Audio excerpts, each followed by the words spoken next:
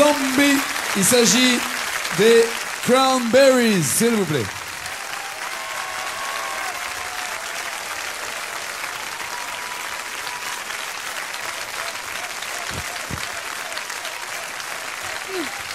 Thank you.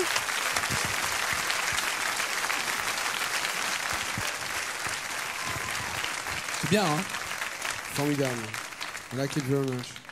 Ça vous a plu, messieurs, dames? I appreciate. That's it. Oh, merci. Il est là. L'album We... No need. I thought it was We don't need to argue. No need to argue. That means... Ça veut dire on n'a pas à discuter. That means that you want no more explanation about your songs, your lyrics, your words?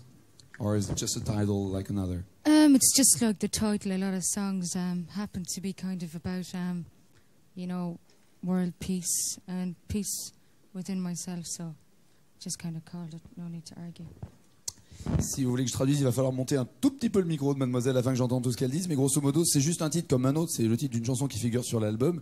Et que, en fait, ils veulent déjà la paix globalement, puisque les paroles de la chanson que vous venez d'entendre, c'était contre toutes les guerres et tous les zombies, voire cons d'ailleurs, qui font la guerre. Et donc elle veut la paix en elle-même. Donc c'est pas la peine de faire des discours et simplement la paix. Don't you think that your music is a little bit rougher than the first album? Elle n'a pas le sentiment que la musique est un tout petit peu plus dure que sur le premier album? Yeah, well, you know, as you develop and you grow older, you kind of get a little bit more courageous. So, I mean, the topics are a little bit more aggressive as well, you know. So, I mean, if you're going to talk about something aggressive, you might as well follow it up with music, you know. So. Voilà, en grandissant et avec la maturité, il faut être de plus en plus courageux. Et si on veut parler de quelque chose de dur et d'agressif, comme en l'occurrence la guerre, il faut aussi que ça passe par la musique, avec un son un tout petit peu plus agressif. Peut-être que vous connaissez le premier album, first album, Everybody Else is Doing It, So Why Don't We? Voilà, tout le monde le fait, alors pourquoi pas nous? Et il y a toujours, bon, elle a changé de coiffure, you change a little bit your haircut, and, I mean all the band change their haircut. We were babies that time. Ils étaient jeunes. Jeune filles. Jeune fille et jeune garçon, oui. But always the same sofa, toujours le même canapé. Why? Are you superstitious? Is it kind of we're in love with the sofa. I'm having an affair with the couch. I'm having an affair with it. On the sofa? Oh. No, it's we decided to just use. You have an affair with the coach. That's it. That's true. Voilà. Elle est tombée amoureuse du manager, mais ça c'est son problème. Sur le sofa. We decided to use the sofa again because you know, on the first album we were pretty proud of what we did, and you know, because of the success of the first album, especially in the United States, we wanted to come back as the same people on the same sofa. Different hairdos, but that's nothing. We were still the same people in here, and that's what we wanted to say. We hadn't changed, you know. It's just like, voilà, you know, success is success. And that's it. Comme la musique avait changé, comme ils ont eu, je vous rappelle, 4 millions d'albums vendus quand même la première fois, et ça fait du monde quand même, 4 millions d'albums, ils ont juste voulu garder le même sofa pour dire, on a peut-être changé les coupes de cheveux, on a peut-être eu du succès, mais on est toujours les mêmes, même si la musique a évolué. La preuve, c'est le même sofa qui se balade un tout petit peu partout. How do you explain that your success has been at first in the States and not in Ireland, in England or even in Europe? Pourquoi ça a commencé d'abord aux États-Unis?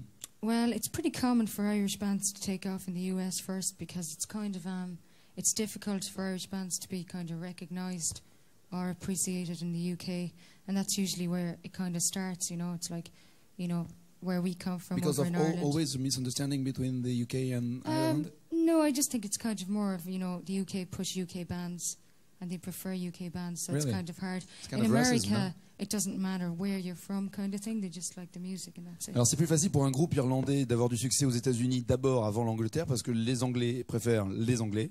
C'est comme ça, et ils n'aiment pas spécialement les Irlandais, alors que les Américains, eux, se moquent finalement de l'endroit d'où vous venez, et s'ils aiment, ça devient un succès.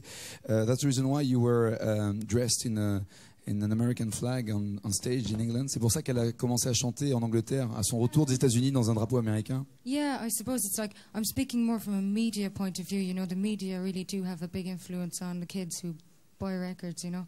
So as far as the media go, the media push English bands and stuff. And I wore the American flag because I was pretty, you know, it's the truth. You know, we did have our first initial break in America. Voilà. C'était une histoire de faire un coup, de faire parler de soi dans les médias pour que les mômes entendent parler d'eux en Angleterre. Tu aimes bien ce genre de musique, hein, Laurent? Oui, non, mais j'aime bien, il y a une façon assez extraordinaire de chanter. Ouais. très très I belle like voix. very- Et elle fait tout. I Auteur, like, compositeur, interprète. Very much the way you sing. It's very strange, very nice.